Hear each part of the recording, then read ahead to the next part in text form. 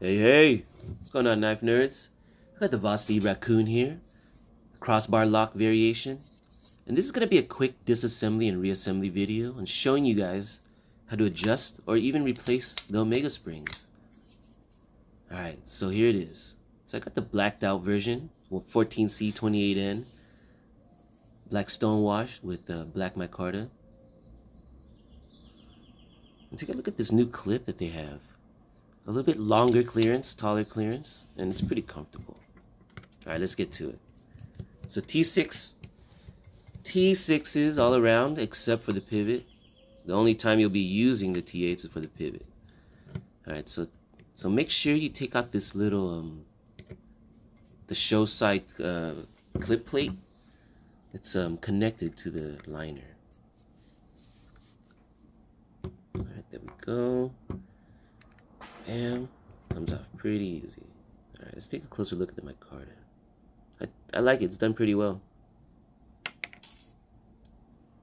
Check out the milling. Nice. Pretty clean. Alright, so here are the insides. There's the adjustable crossbar, 3 holes. So I'm gonna adjust it to the lightest setting, which is the furthest hole away from the lock bar itself.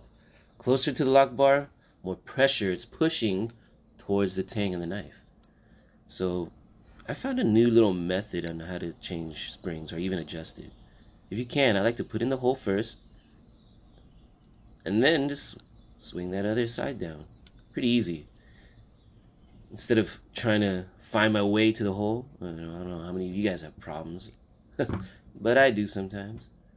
But here we go. So let's get to the other side. Alright, tappity tap. Alright. So this is where you're gonna need a little special tool. Wait, let me push out the pivot a bit. But don't push it out all the way. Keep it in there. I just want to kind of loosen it up because the next step, you're gonna need a piece of paper. Alright, maybe a long gum wrapper size. We're just gonna roll it up. I gave it some length so then it can have a bit of rigidness. So when I push it in, it's not, or when I twist it through, then just fall apart. All right, twist this up. I just found that a piece of paper is the easiest thing to come by. If you don't have a tool, some people say they use lollipop sticks. I mean, those all would work.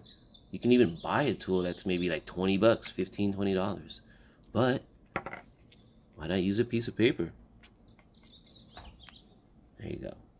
So you saw that the pivot just got pushed right on out. I like to pull the lock back a bit just so then it kind of relieves a bit.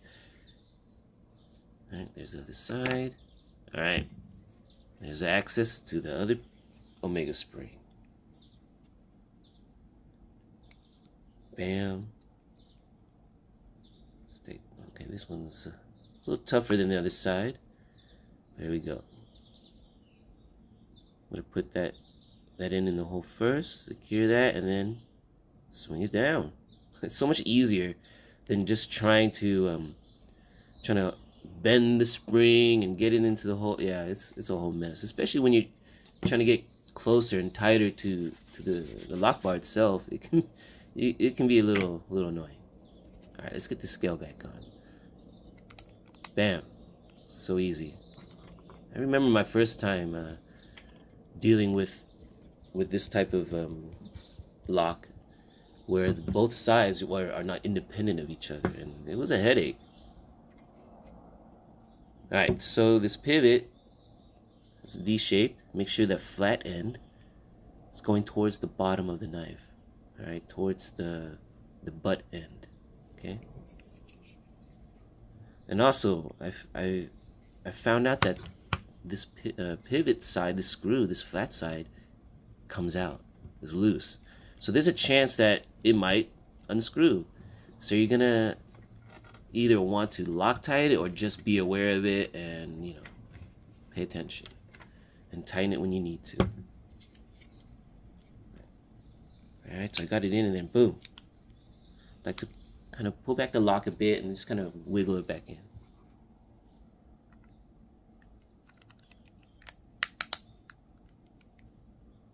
Alright, everything's coming together. I'm telling you, adult Legos.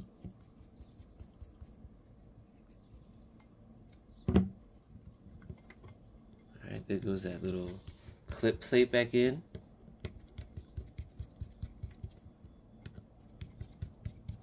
I wish the clip would ride a little deeper. That's just my taste. Otherwise, the function's still there. It works really well.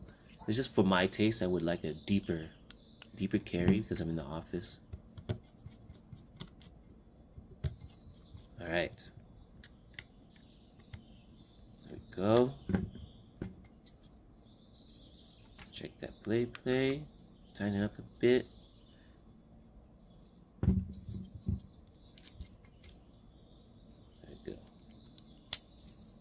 Tight.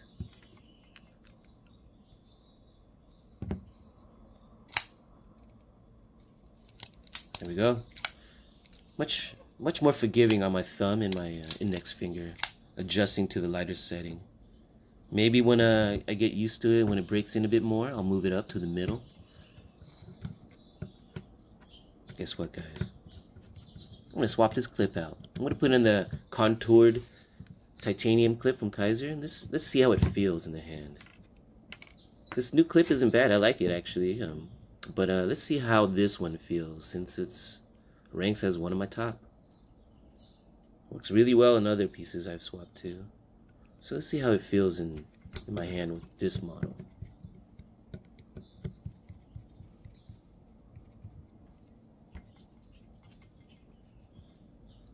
So this screw was a little shallow. I needed a longer one. Gonna push this guy down a bit. Alright. There we go. So it looks good.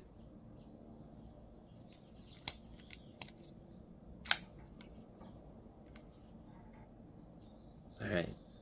Perfect. Alright, so I'm gonna carry it for a bit and see how it goes. Well, guys, I put back the stock clip. It turns out I actually like the feel of the stock clip better than this contoured one. Just for this model, it happens to fit better in my hand. Less movement. I think maybe the contoured clip is a bit thick at the tip right there, so sometimes your hand can kind of push it around. It's not as stable on this model. So good job on this clip, Vosteed. I like it. Yeah, good clip.